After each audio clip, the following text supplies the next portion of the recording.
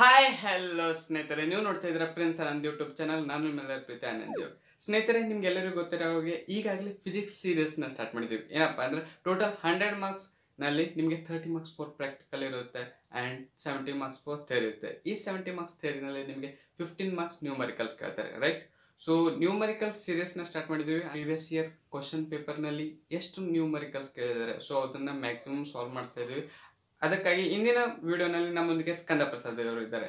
So ನಿಮಗೆ KCETಯಲ್ಲಿ shortcut ಟ್ರಿಕ್ಸ್ಗಳು ಬೇಕಾಗಿದ್ದರೆ ಸ್ಕಂದ ಪ್ರಸಾದ್ ಅವರು YouTube ಚಾನಲ್ನ ಸಬ್ಸ್ಕ್ರೈಬ್ ಮಾಡೋದನ್ನ ಮರಿಬೇಡಿ. ಲಿಂಕ್ ಡಿಸ್ಕ್ರಿಪ್ಷನ್ ಬಾಕ್ಸ್ನಲ್ಲಿ ಕೊಟ್ಟಿರ್ತೀನಿ, ಹೋಗಿ ಸಬ್ಸ್ಕ್ರೈಬ್ ಮಾಡಿ ಸ್ನೇಹಿತರೆ. ಅದರ ಜೊತೆಗೆ ನೀವು ಈ ವಿಡಿಯೋ ಸ್ಟಾರ್ಟ್ ಮಾಡೋಕ್ಕಿಂತ ಮುಂಚೆ ಈ ವಿಡಿಯೋಗೆ ಲೈಕ್ ಮಾಡ್ತಾ ಇದ್ದರೆ ಈ ವಿಡಿಯೋಗೆ ಒಂದು ಲೈಕ್ ಮಾಡಿ. ಚಾನಲ್ಗೆ ಸಬ್ಸ್ಕ್ರೈಬ್ ಮಾಡ್ತಾ ಇದ್ದರೆ ಚಾನಲ್ನ ಸಬ್ಸ್ಕ್ರೈಬ್ ಆಗಿ ಬಾಜಿರೋ ಬೆಲ್ ಐಕನ್ ಕೂಡ ಪ್ರೆಸ್ ಮಾಡಿ. ಇನ್ನೇಕ್ ಥರ ವಿಡಿಯೋ ಓವರ್ ಟು ಸ್ಕಂದ ಪ್ರಸಾದ್. ಎಲ್ಲರಿಗೂ ನಮಸ್ಕಾರ.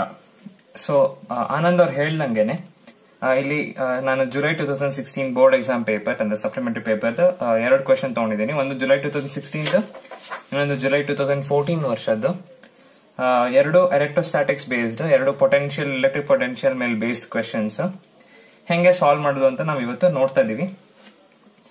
ನಿಧಾನ ಕ್ವೆಶನ್ ಓದ್ಬಿಟ್ಟು ಕರೆಕ್ಟ್ ಆಗಿ ಎಕ್ಸ್ಪ್ಲೈನ್ ಮಾಡ್ತೀನಿ, ಆಮೇಲೆ ಸೊಲ್ಯೂಷನ್ ನೀವು ಬರ್ಕೊಳ್ಳೋರಂತೆ. ನನ್ ಕೇಳಿದ್ರೆ ಒಂದು ಪೆನ್ ಪೇಪರ್ ಇಟ್ಕೊಂಡು ನೀವು ಬರೆಯೋದು ಯಾವುದಕ್ಕೂ ಒಳ್ಳೇದಿರುತ್ತೆ. ಸೊ ದಟ್ ಹೆಂಗೆ ಸಾಲ್ವ್ ಮಾಡೋದು ಅಂತ ಕರೆಕ್ಟ್ ಪ್ರೊಸೀಜರ್ ನಿಮ್ಗೆ ಅರ್ಥ ಆಗುತ್ತೆ.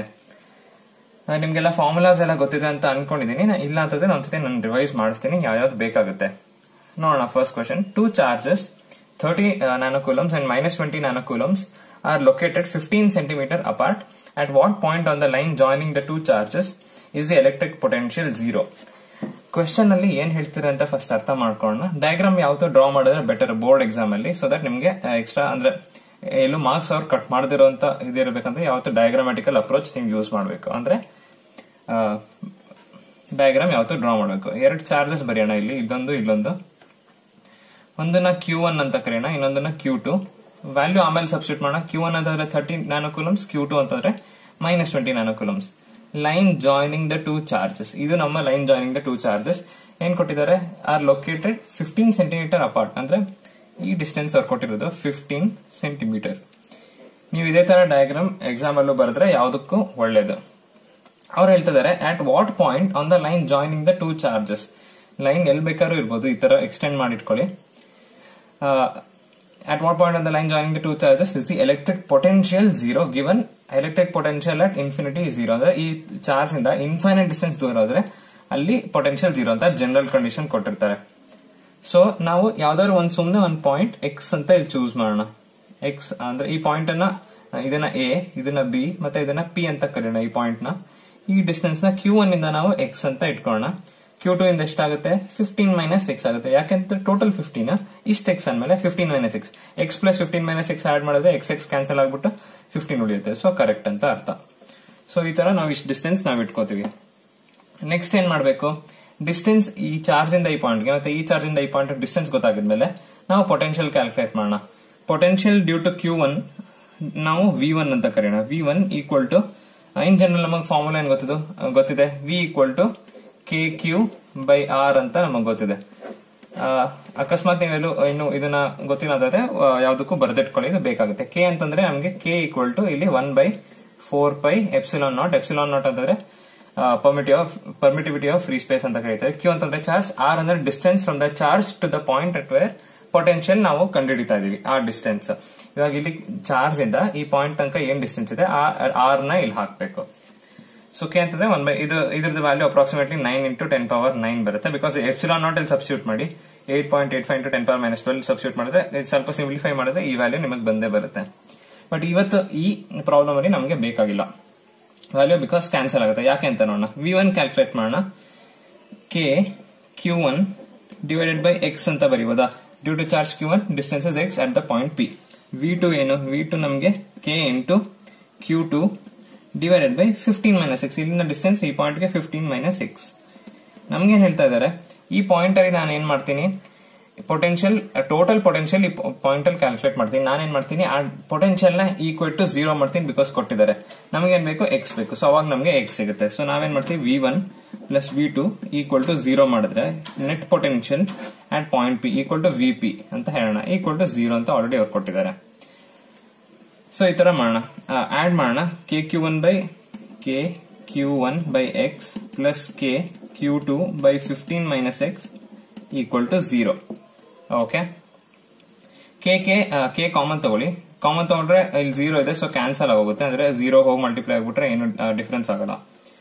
So Q1/X, Q1 value substitute ಮಾಡಿ. 30/X. ನ್ಯಾನೋಕೂಲಮ್ಸ್ ಎಲ್ಲ ಆಮೇಲೆ ನೋಡ್ಕೊಂಡ, ರೇಷಿಯೋನಲ್ಲಿ ಇದೆ ಹೆಂಗಿದ್ರೆ. ಪ್ಲಸ್ ಇದೆ. Q2 ಎಷ್ಟು? -20 nanocoulomb. So plus into minus minus ಆಗುತ್ತೆ. -20/15 - X. ನೀವು ನ್ಯಾನೋಕೂಲಮ್ಸ್ ಬರದೆ ಅದು ಹೆಂಗೆ ಈಕ್ವೇಟ್ ಆಗುತ್ತೆ. ಸೊ ಕ್ಯಾನ್ಸಲ್ ಆಗ್ಬಿಟ್ಟು ಯೂನಿಟ್ಸ್ ಎಲ್ಲ ಕ್ಯಾನ್ಸಲ್ ಆಗುತ್ತೆ. Equal to 0. ಸೊ ಇದನ್ನ ಆ ಕಡೆ ಕಳ್ಸೋಣ. 30/X equal to 20/15 - X. ನಮ್ಗೆ X ಬೇಕು. ಇಲ್ಲಿ 0 0 ಕ್ಯಾನ್ಸಲ್ ಮಾಡಿ. ನಮ್ಗೆ ಏನ್ ಸಿಗುತ್ತೆ? ಇದನ್ನ ಅಲ್ಲಿ ಮಲ್ಟಿಪ್ಲೈ ಮಾಡಿ, ಇದನ್ನ ಇಲ್ಲಿ ಮಲ್ಟಿಪ್ಲೈ ಮಾಡಿ. ಇದರಿಂದ ನಮಗೆ ಸಿಗುತ್ತೆ 2X equal to 15 3s 45 - 3X. ಇದನ್ನ ಆ ಕಡೆ ಕಳಿಸಿ. 5X equal to 45, X equal to 9 centimetre. Centimetre ಅಂತ ಬರೆಯೋದು ತುಂಬಾ ಇಂಪಾರ್ಟೆಂಟ್. ಸೊ ಆಂಡ್ 9 ಸೆಂಟಿಮೀಟರ್ ಅಂದ್ರೆ ಆಕ್ಚುಲಿ ಇಲ್ಲಿ ಬರುತ್ತೆ. ಆ 9 ಸೆಂಟಿಮೀಟರ್ P ಅನ್ನೋ ಪಾಯಿಂಟ್ ಅಲ್ಲಿ ನೆಟ್ ಎಲೆಕ್ಟ್ರಿಕ್ ಪೊಟೆನ್ಶಿಯಲ್ 0 ಆಗುತ್ತೆ. ಸೊ ಈ ಕ್ವೆಶ್ಚನ್ ನಿಮ್ಗೆ ಅರ್ಥ ಆಗಿದೆ ಅಂತ ಅನ್ಕೋತೀನಿ. ನೆಕ್ಸ್ಟ್ ಕ್ವೆಶ್ಚನ್ ಹೋಗೋಣ. ನೆಕ್ಸ್ಟ್ ಕ್ವೆಶ್ಚನ್ ಏನ್ ಹೇಳ್ತಿದೆ ಅಂತಾರೆ, similar problem. Charges 2 microcoulomb, 4 microcoulomb, 6 microcoulomb R placed at 3 corners of the square. ಇವಾಗ ಏನ್ ಹೇಳ್ತಿದ್ದಾರೆ, ಒಂದು ಸ್ಕ್ವೇರ್ ಇದೆ. ಸ್ಕ್ವೇರ್ ಡ್ರಾ ಮಾಡ್ಕೊಳ್ಳೋಣ. ಯಾವ್ದಕ್ಕೂ ABCD. ಸೊ ಪಾಯಿಂಟ್ ABC ನಲ್ಲಿ ಇಲ್ಲೊಂದು ಚಾರ್ಜ್ ಇದೆ, ಇಲ್ಲೊಂದು ಚಾರ್ಜ್ ಇದೆ, ಇಲ್ಲೊಂದು ಚಾರ್ಜ್ ಇದೆ. ಇದನ್ನ 2 ಮೈಕ್ರೋಕೂಲಮ್ಸ್, ಇದು 4 ಮೈಕ್ರೋಕೂಲಮ್ಸ್, ಇಲ್ಲಿ 6 ಮೈಕ್ರೋಕೂಲಮ್ಸ್ ಇದೆ. ಏನ್ ಹೇಳ್ತಾ ಇದಾರೆ, ಆಫ್ ಅ ಸೈಡ್ X. ಈ ಡಿಸ್ಟೆನ್ಸ್ ಅಂದ್ರೆ side of the square X ಅಂತ ಕೊಟ್ಟಿದ್ದಾರೆ. ಎಲ್ಲ ಸೈಡ್ಸ್ X ಇರುತ್ತೆ. Find the charge that must be place at the 4th corner so that net potential at the centre become 0. So diagonal ಹಿಂಗೆ join ಮಾಡೋಣ, ಅವಾಗ ನಮ್ಗೆ ಸೆಂಟರ್ ಸಿಗುತ್ತೆ. ಏನ್ ಹೇಳ್ತಾ ಇದಾರೆ, 4th ಇಲ್ಲಿ ಯಾವ್ದೋ ಒಂದು ಚಾರ್ಜ್ ಇಟ್ರೆ Q ಅಂತ ಅನ್ಕೋಣ, ನೆಟ್ ಪೊಟೆನ್ಶಿಯಲ್ ಅಟ್ ಸೆಂಟರ್ 0 ಆಗುತ್ತೆ. ಆ ವ್ಯಾಲ್ಯೂ ಆಫ್ ಚಾರ್ಜ್ ಏನು ಅಂತ ಕೇಳ್ತಾ ಇದಾರೆ. ಅದಕ್ಕಿಂತ ಮುಂಚೆ ನಾವು ಫಸ್ಟ್ ಡಯಾಗ್ನಲ್ ಮತ್ತೆ ಈ ಡಿಸ್ಟೆನ್ಸ್ ನಾವು ಕಂಡುಹಿಡಬೇಕು. ಬಿಕಾಸ್ ಈ ಪಾಯಿಂಟ್ ಇಂದ ಇಲ್ಲಿಗೆ ಪೊಟೆನ್ಶಿಯಲ್ ಕ್ಯಾಲ್ಕುಲೇಟ್ ಮಾಡ್ಬೇಕಂದ್ರೆ ಈ ಡಿಸ್ಟೆನ್ಸ್ ಗೊತ್ತಿರಬೇಕು ಅರ್ಧ. ಸೊ ಇದು ಅಥವಾ ಇದು ಅಥವಾ ಇದು ನಮಗೆ ಗೊತ್ತು. ಇದು X ಅಂತ ಅಂದ್ಮೇಲೆ ಇದು √2X ಆಗುತ್ತೆ ಟೋಟಲ್. ಪೈಥಾಗರಸ್ ಥಿಯರಂ ಹಾಕಿ ನೋಡಿ, ನಿಮ್ಗೆ ಡಯಾಗ್ನಲ್ ನಿಮ್ಗೆ ಸಿಗುತ್ತೆ √2 × X ಅಂತ. ಇದು ಡಯಾಗ್ನಲ್ ಅರ್ಧ ಅಲ್ವಾ. ಸೊ ಎಷ್ಟಾಗುತ್ತೆ ಈ distance? √2X square root of 2 × X divided by 2. ಅದಕ್ಕೆ ಹಾಫ್ ಮಾಡಬೇಕು. ಸೊ ನಿಮ್ಗೆ X/√2 ಸಿಗುತ್ತೆ. ಸೊ ಈ ಹಾಫ್ ಡಯಾಗ್ನಲ್ ಲೆಂತ್ X/√2. ಇಷ್ಟು ಸಿಕ್ಕಿದ್ರೆ ನಮ್ ಕೆಲಸ ಆಯ್ತು. ನಾವೇನ್ ಮಾಡ್ತೀವಿ, ಇವಾಗ ಪೊಟೆನ್ಶಿಯಲ್ ಆಡ್ ಮಾಡ್ತೀವಿ. ಸಿಗ್ಮಾ V = 0 ಅಂದ್ರೆ ಎಲ್ಲ ಪೊಟೆನ್ಶಿಯಲ್ V1 + V2 ಇಲ್ಲಿಂದ V ಅಂದ್ರೆ ಓಕೆ, V1 ಬದಲು V ಅಂತ ಕರೆಯೋಣ. VA + VB + VC + VD = 0. VA ಏನು? K ಅಂದ್ರೆ 1/4πε0 ಆಲ್ರೆಡಿ ಹೇಳಿದೀನಿ. Q1 ಬದಲು 2 ಅಂತ ಹಾಕೋಣ. ಮೈಕ್ರೋಕೂಲಮ್ಸ್ ಎಲ್ಲ ಕ್ಯಾನ್ಸಲ್ ಆಗುತ್ತೆ ಬಿಕಾಸ್ ಎಲ್ಲ ಅಡಿಷನ್, ಯೂನಿಟ್ಸ್ ಎಲ್ಲ ಕ್ಯಾನ್ಸಲ್ ಆಗುತ್ತೆ. Divided by X/√2 distance plus VB ಇಂದ K ಇಂಟು ಇಲ್ಲಿಂದ ಇಲ್ಲಿಗೆ 4 ಡಿವೈಡೆಡ್ ಬೈ X/√2 ಡಿಸ್ಟೆನ್ಸ್ ಎಲ್ಲದು same plus K into 6 divided by X/√2 plus K into Q.